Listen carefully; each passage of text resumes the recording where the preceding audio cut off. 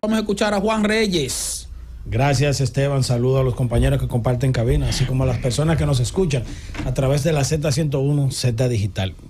Yo quiero resaltar informaciones que son buenas e interesantes, porque nos enfocamos en los medios de comunicación, en muchos casos comunicadores y periodistas, en informaciones que no contribuyen a poder mejorar esta sociedad. Y estar en este micrófono, además de agradecerle a don Bienvenido Rodríguez, nos da la oportunidad de poder aportar un granito de arena para hacer mejor esta sociedad. En los últimos días hemos visto hechos positivos y hechos negativos. ¿Cuáles son hechos positivos? Un joven dominicano que dio un discurso en su graduación en Harvard. Eso es un hecho positivo.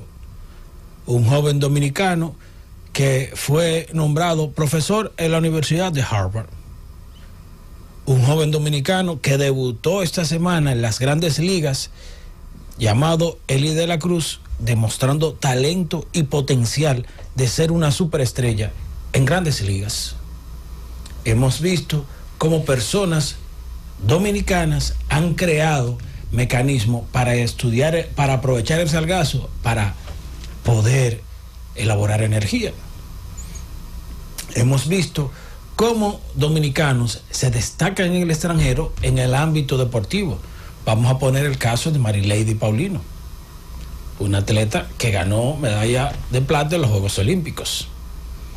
Y como ella, hay una gran cantidad de atletas dominicanos que andan por ahí.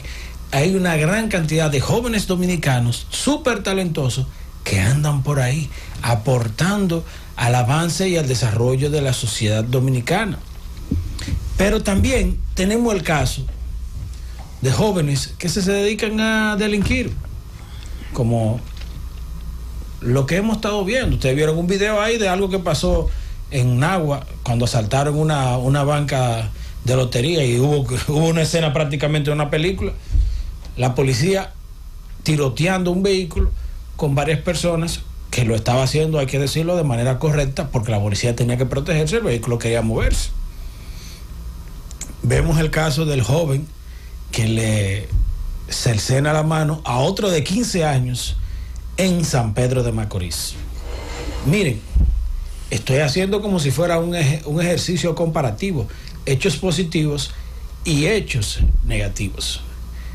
No sé qué está pasando psicológicamente, sociológicamente, o pudiéramos decir hasta de manera psiquiátricamente en la gente. Porque nosotros estamos en los medios de comunicación, tenemos experiencia de trabajar en los medios de comunicación, pero hay, Esteban, Fausto, ingeniero, como una sensación de darle más importancia a lo negativo que a lo positivo.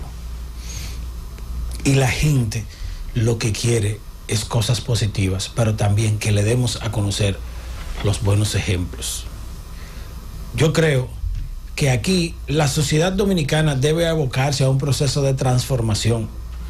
Antes de entrar en la etapa de los comentarios, Esteban, el ingeniero, Fausto y yo hablábamos sobre cuando la vecina se veía haciendo algo mal al hijo del vecino, le llamaba la atención, y con la autoridad que le daba el padre, porque yo pasé por eso.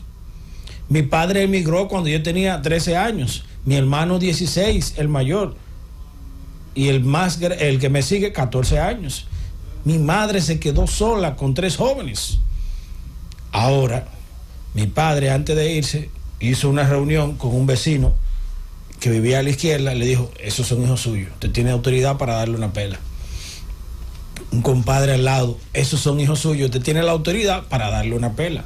El del frente. Y en la calle en la que vivíamos, ustedes tienen la autoridad para llamarle la atención a los hijos míos y darle la pela.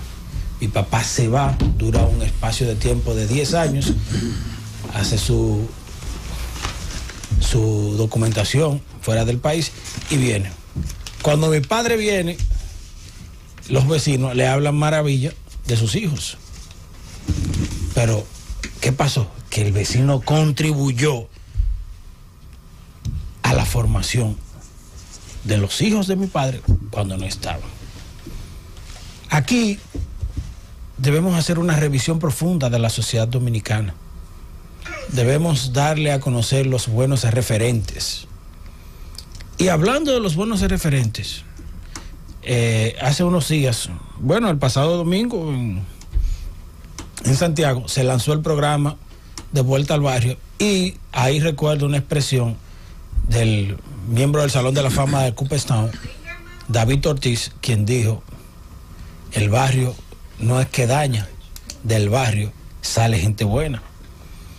Y aquí yo quiero proponer a la sociedad dominicana, al gobierno dominicano, a las autoridades, porque las autoridades la componen tanto la oposición como el partido de gobierno, porque la oposición tiene representación a nivel congresual, tanto en el Senado, en la Cámara de Diputados, tiene representación a nivel de los consejos de regidores, y pueden aportar con ideas y con propuestas acciones.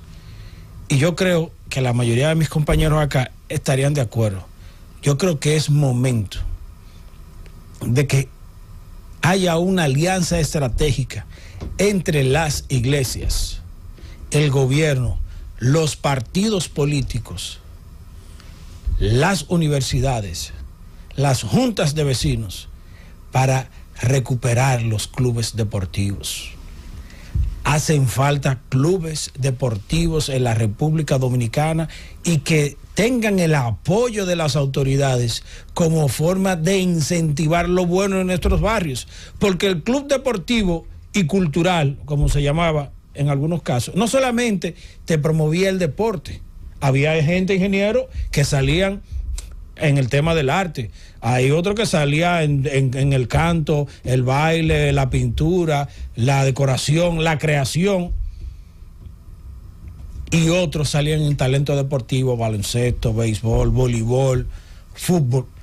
Y aquí hay que retomar nuevamente esa idea. Lo único que puede darle vida a una política pública son esos clubes deportivos, esas instituciones que están ahí en el seno de la sociedad y en el cual la integran maestros, médicos y un sinnúmero de actores importantes que pueden darle continuidad. Hay que reactivar los clubes deportivos y provinciales. Hay que realizar continuamente los juegos nacionales. Hay que reactivar las casas de la cultura en las provincias.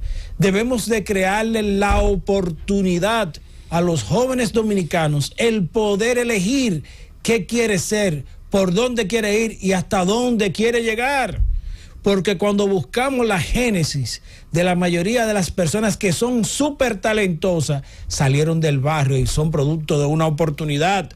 Tal es el caso de un ejemplo, Fernando Villalona, artista, fue por un evento cultural. Sergio Vargas, fueron personas que salieron de la pobreza, que pudieron aportar a la sociedad a la medida que se le creaban las posibilidades de poder salir hacia adelante, como miles de casos deportivos. Vamos a poner un ejemplo. Luis Polonia era profesor de una academia de béisbol y pudo llegar a las grandes ligas, y a través de esto pudo salir hacia adelante. Entonces, hay que hacer una alianza entre las autoridades y la sociedad dominicana, con las iglesias, las juntas de vecinos, los grupos culturales, y reactivar en el país, en cada provincia del país, en cada municipio del país, los grupos culturales, los grupos deportivos y esas acciones que van a servir de ejemplo para que la población, la juventud dominicana, tenga el ánimo, la pretensión, el deseo y, por qué no decir, la ambición de salir adelante y lograr la meta. Porque si no creamos condiciones en el paraje, la sección, la comunidad, en el municipio, en el distrito municipal y en la provincia, no vamos a tener una sociedad mejor. Cada día es más difícil ver cómo la sociedad dominicana se desangra, cómo ve a sus jóvenes más entretenidos en una competencia de motocicletas, en una competencia de autos, que en la educación, en la cultura, en la salud, en lo deportivo. Ahí está la propuesta. Ojalá las autoridades, las iglesias, los grupos deportivos, los grupos culturales retomen el relanzar los grupos culturales y deportivos, pero en cada municipio, en cada provincia, celebrando juegos nacionales, celebrando eventos culturales que permita sacar lo mejor de cada quien, impulsarlo y tener mejores ejemplos en la sociedad, porque si continuamos como vamos, no vamos a llegar a la cima. Francis.